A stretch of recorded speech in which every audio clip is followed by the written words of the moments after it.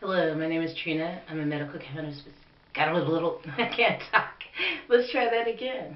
Hello, my name is Trina. I'm a medical cannabis patient. I partake of cannabis on a regular basis for PTSD, arthritis in both my knees and ankles, social anxiety, and a few other conditions you can learn more about through watching the previous shows on this channel. This is the Productive Cannabis Connoisseur, a channel dedicated to medical cannabis patients and adults 18 and over. So today I'm going to do Cannabis and Movies, which is a show I do occasionally on Mondays, where I review a movie that just so happens to have cannabis in it. And I'd like to expose what Hollywood is doing, making these movies for us to watch, us cannabis connoisseurs who really know what cannabis is all about. What are they trying to do? Just create more stereotypes? So today's movie I want to talk about, actually I want to talk about two movies. Two movies that I really liked when I was a teenager. Pretty in Pink, which came out in 1986, and The Breakfast Club, which I can't remember exact date. I didn't look it up on IMDb, but it came out in the 80s also.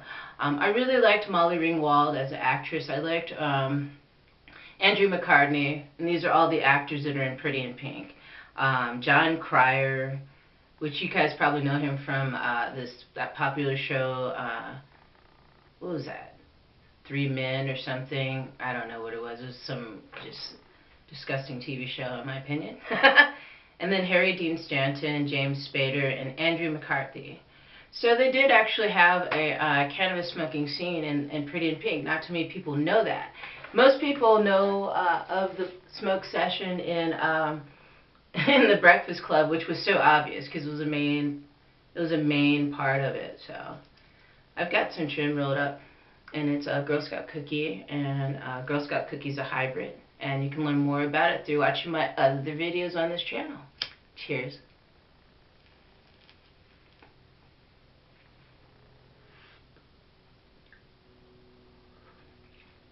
So I'm going to talk to you about why I liked Pretty in Pink so much. When I was younger, I was very creative as an artist, okay? I am still now, but obviously. I was an artist, and I really liked to express myself with the clothing that I wore. The main character, I think her name was Andy, or they named her Andy or something like that, who was played by Molly Ringwald. She did that. She had her own sewing machine. She sewed her own clothes. So she was poor teen, working at a record shop. And I just really could relate to that because her style was similar to what I liked. The fact that she was making her own clothing and buying things from thrift stores, just anything to get by. I can relate to that struggle. And then her battle with going to this high school, and there's all these wealthy teens there, and then there's the teens that aren't so wealthy that they stay off to another side. It's just that separation. I totally could feel, because I was going through that same kind of thing back then in my teenage years, so I totally relate to it. John Hughes is the guy that wrote this. He died in 2009 and just found out. But yeah, and the soundtrack I thought was really good. But it's funny, is when I watched it, I really didn't key into it the first time back in the 80s.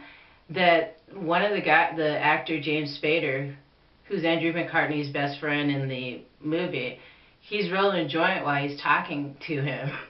Watch that movie, rent it, or just buy it. I have a copy of it. I bought it, and I watched it last year, and I was like, wow, look at that in there.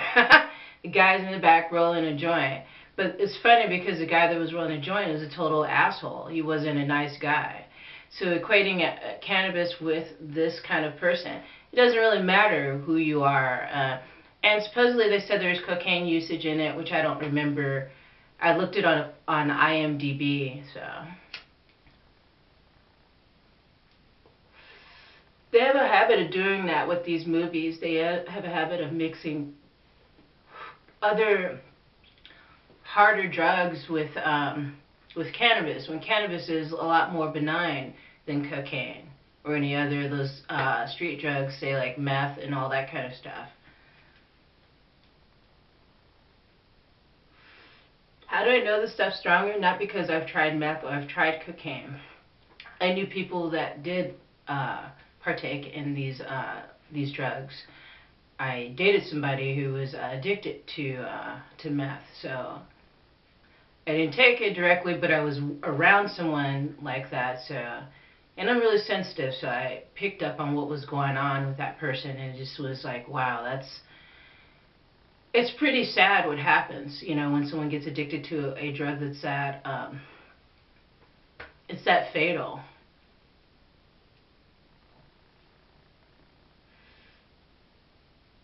But anyway, back to the movie review here.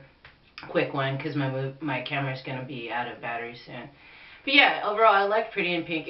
I was really inspired by it. It made me want to continue to, like, you know, do my drawings, my fashion design drawings that I like to do, be creative and all that kind of stuff. That's how it made me feel when I was a teenager watching it.